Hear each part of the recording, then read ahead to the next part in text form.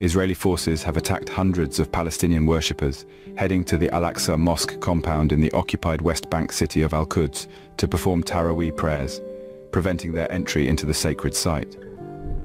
Eyewitnesses said the regime's forces detained Palestinian citizens at the gates of Al-Aqsa Mosque during Sunday evening attack and impeded their access to it, the Palestinian Wafa news agency reported.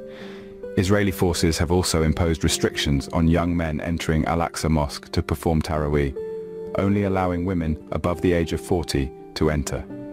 The Tel Aviv regime has been imposing a strict siege on Al-Aqsa Mosque and blocking Palestinians' access to it since 5 months ago, when it started its war of genocide on the besieged Gaza Strip.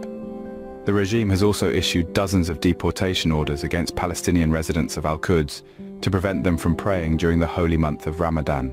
Reacting to the regime's restrictions on the holy site, the Palestinian Islamic Jihad issued a statement on Sunday, warning that the regime is playing with fire. The desecration of the blessed Al-Aqsa Mosque by the occupation and the settler gangs, and their restriction of the movement and access of worshippers to it, is playing with fire, the movement said. The Islamic Jihad added that the resistance movement and the Palestinian people will not remain silent in the face of the regime's measures. In a statement in late February, the Palestinian resistance movement Hamas had warned of a new escalation if the Israeli regime went ahead with its plan to restrict Muslims praying in the Al-Aqsa Mosque during the holy month of Ramadan.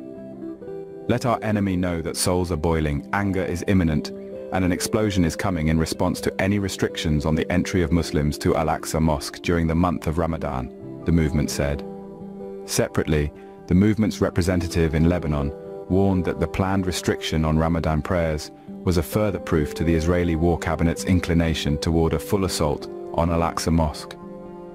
Osama Hamdan called on all Palestinians living in the occupied territories outside Gaza to stand up against Israel's restrictions.